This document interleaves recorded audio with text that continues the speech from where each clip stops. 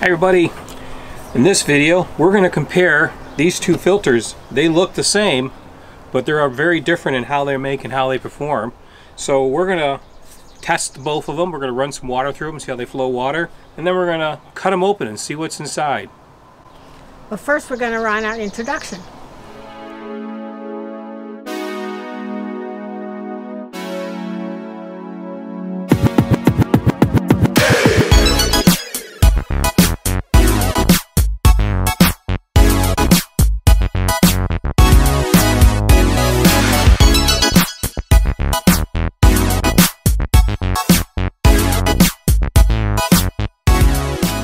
We have two inline water filters and they look very similar except for maybe the color being different, but they're very different in how they work.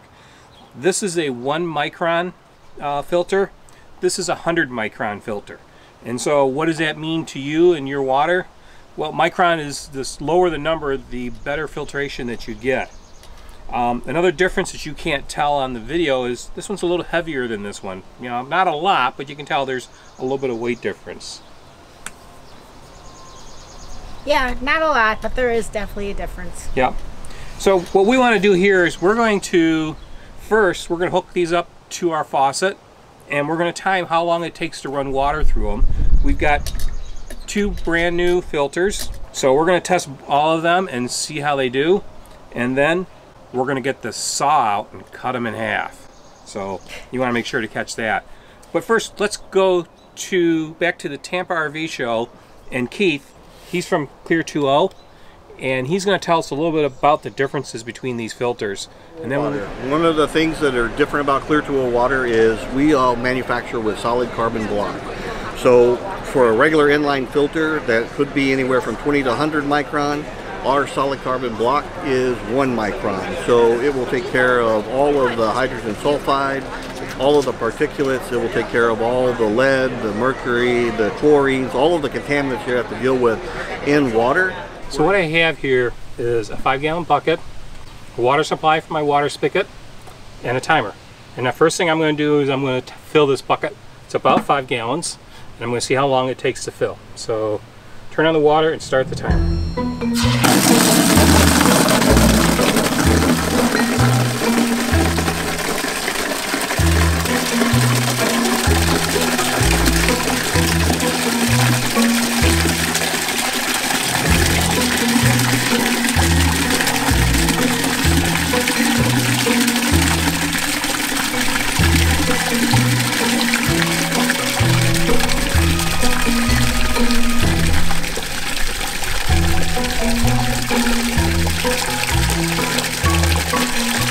So we're about 3/4 of the way full.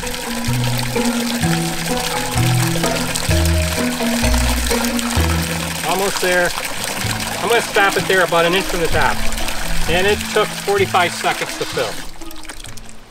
So now we're going to try the blue filter and time that and see how long it takes to fill that. First I got to empty this bucket.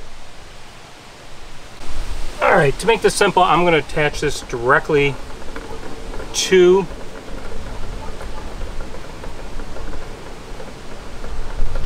the spigot.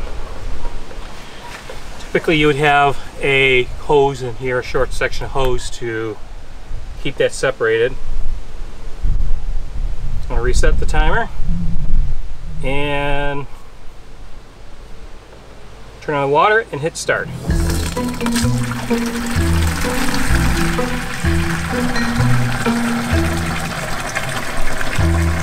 And it looks like this time the water is flowing a little slower.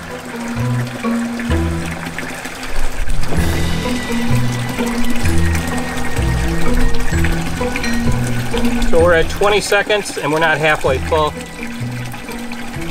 25 seconds, still not quite halfway full. We're past 30 seconds and we just hit about halfway.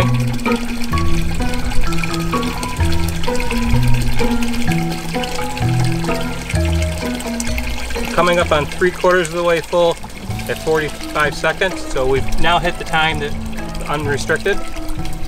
And remember, I'm going to fill this to about 1 inch from the top. 55 seconds. right there. So about 1 minute.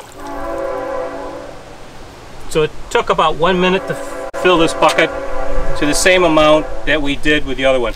Next, we'll switch out this filter and put the green one on there and time that one. For this test, we're going to try a brand new filter. This filter has not been used, has no water flow through it at this time. We're opening it up, and you can see the plastic caps are still on the filter. So we're taking them off. Attach that.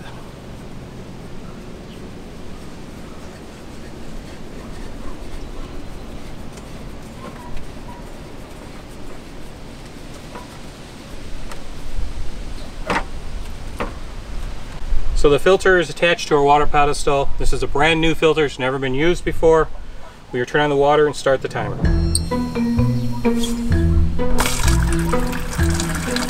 You notice there was a little bit of black coming out, a little bit of carbon coming out with the filter. That's because it's brand new.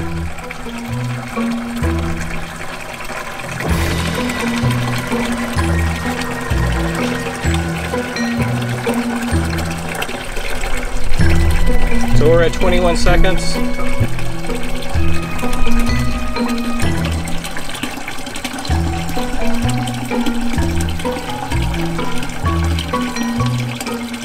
"35 seconds.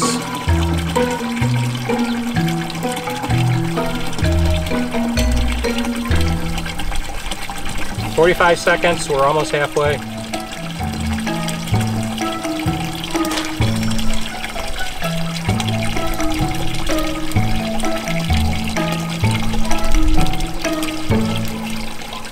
We're at 1 minute, and we're about 3/4.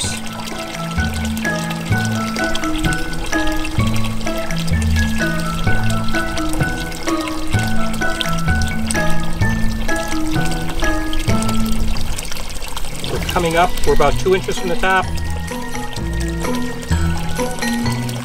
Right there. 1 minute 20 to take us to about 1 inch from the top. So the results of our water flow test show that the blue filter is slightly less restrictive than the green filter. Probably because the green filter, being of a 1 micron filtration, is filtering the water at a finer level than the blue. So while Randy is getting ready to show you the two water filters and the difference between the two, let me just show you this piece of artwork that our niece, Corinne Hill, made for us. She has learned how to do embroidery over our COVID lockdown. So Randy printed out this design for her and sent it along, and she took it and transferred the design onto a piece of material, and then she followed up by embroidering it. So I think it turned out great, and we look forward to hanging it in our Airstream trailer. If you really like it, and we really do, and if you're interested in doing a design that you would like to have Corinne embroidered for you, you can contact Randy, and he will provide you with Corinne's email that you can contact her with and give her the details, and she will give you the details of what exactly she can do for you. Now for the part you've all been waiting for. We're going to cut these filters in half. We're going to start with the green one here, and then we'll cut the blue one in half and show you what's inside.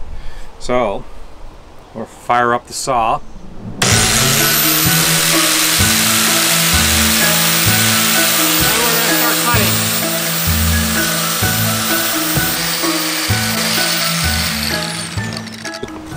Now we've cut this filter in half. We can take a look inside and see what makes it. So you can see it's fairly simple. We have here a solid carbon element that does the filtration. And then inside, there's really nothing else except for a couple of seals. One where it seals around the top, and one where it seals around the bottom, forcing the water to flow through the carbon. Now let's cut open the blue filter.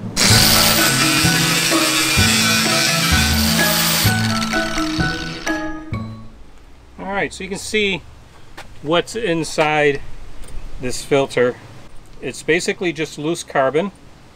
And I think I'm going to grab a paper towel and see if we can dump some of this out. Take a look at it. So, this is what's inside the blue filter. It's granular carbon, and the water passes through the carbon and it does a treatment for taste and odor, but it doesn't filter anything. The only thing that filters the water is these two foam pads. And so this is 100 micron filtration. This is what's inside the green filter, and this is a 1 micron filtration. Lower the number the better. And the water passes through this and comes out the inside, and will take out all the odor and bad taste out of your water, and it will also filter out particles. Because of this is such a fine filter, if you get a lot of dirt or whatever in your water, it will clog this filter. So that's why you want to use these pre-filters. This is a 20 micron pre-filter, the Dirt Gard that Clear 2.0 makes, and you attach these two together right here.